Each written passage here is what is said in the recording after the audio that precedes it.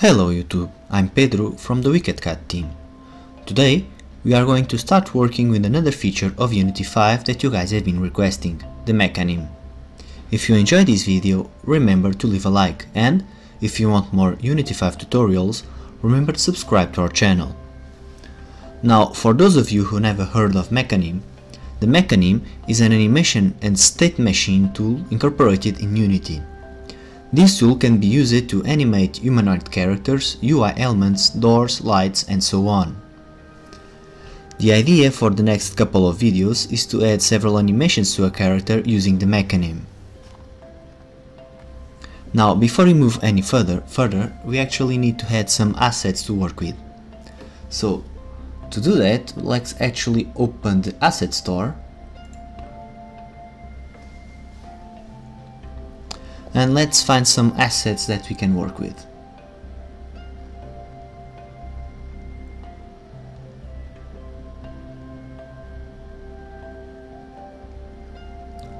So let's see. Okay, now asset store is open. So what you actually want to do now is to search for the following package: the raw mocap data for Mecanim. Now let's search for it.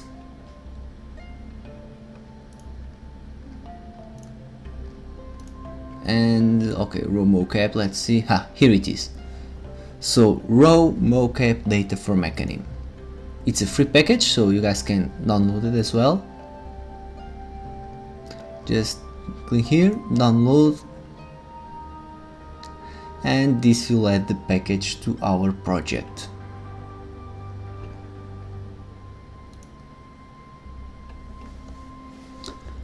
So we are downloading the package. Let's just wait a little bit.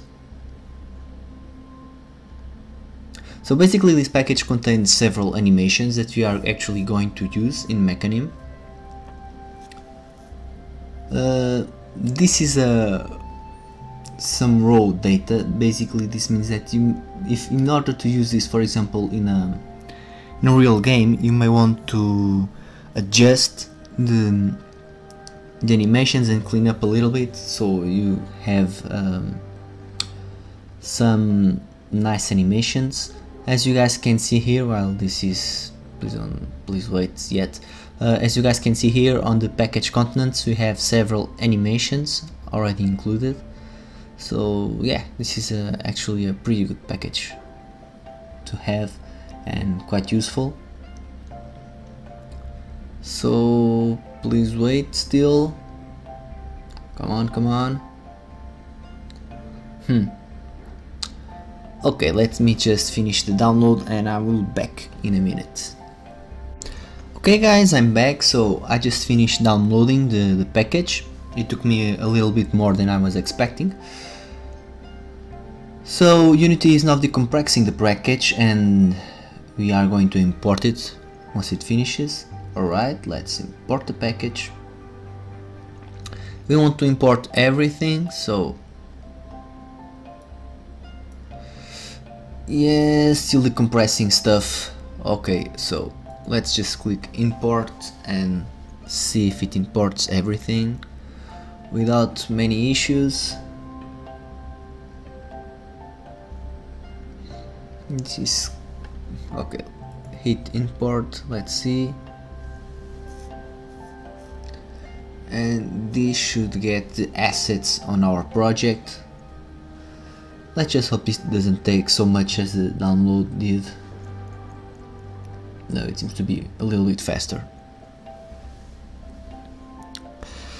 So after we download it, we actually had import the package, so you can add the raw animations to our project.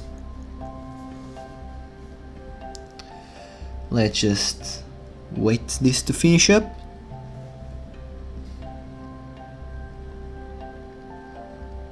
Okay, almost there. And okay, come on. these guys want to see some stuff, not this. Let's move on, come on. Okay, so as you guys can see, this is actually importing several FBX files. Every FBX file are animations that we actually can use, so this is why this package is so good. It has several animations that you can use right away.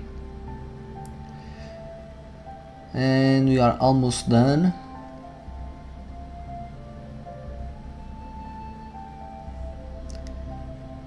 Okay, now you're done.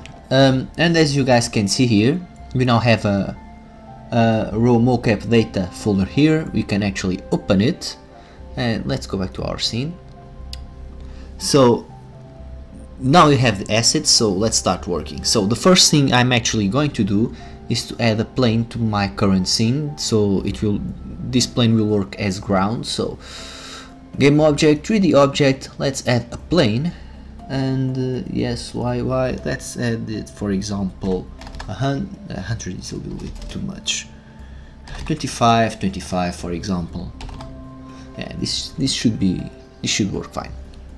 Okay, next what I'm going to do is to go here to the folder, and as you guys can see, I have this game object here, which is actually a prefab if I'm not mistaken. No, I don't think it is. Which is the default avatar import settings. So what I'm actually going to do is I'm going to drag this to our scene, and let's center it on the 0, 0, and double click on it so you can actually see it better. Alright, so we have our avatar now. So with this character, as you can see, is in T-pose and is ready to be animated. So in order to add animations to a character, you actually need to have a game component on that object, call it animator controller.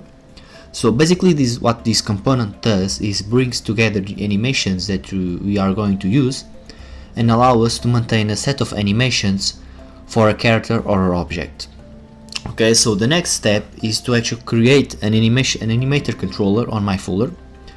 So I'm going to right click with the mouse, going to create, and somewhere around here it is, I have animator controller, and I'm actually going to call it my animator controller. Okay, so the best idea here is to give it the name of what you want. For example, let's see, for example, let's say we're actually working with a soldier, so I would call it soldier controller, something like that. So what I actually do now is we double click on this animator, and what this is going to do is going to open the animator view on Unity. Okay, so right now we actually, if we take a look, we see that we have three rectangles here: entry, exit, and any state. So basically these are three states, default states that when you have empty animator. So what we actually want to do now is to add animations to our animator. So I'm going to open the animations. I'm going here to idle, and let's search, for example, yes, you can use this one, idle natural 1. And what I'm going to do is I'm going to drag it and place it right here. So as you guys, let's move this for here, and as you guys can see, once I have the animation, it will create a rectangle with the name of that animation. And what this is saying is, okay, when the animation starts, it will start with idle neutral, so that's why you have this connection here. Okay, so basically this yellow rectangle represents a state. The animator controller manages the animations by using states. For example, if you have a character running, the controller will be on the running state, but if you want your character to jump, for example, the controller will be on the jumping state. So each animation represents an action for our character, and for each action we have different states. So the controller manages the passages between those states, as we will see later on. So this is our first video on Mecanim. So what you actually learned today was how to import the package, which we are actually going to use on the next couple of videos, and we will actually learn how to create an animator controller and how to add an animation to it. So on the next video we are going to create more states and create connections between them and see how they work. Hope you guys enjoyed today's lesson. Until next video, have a nice day.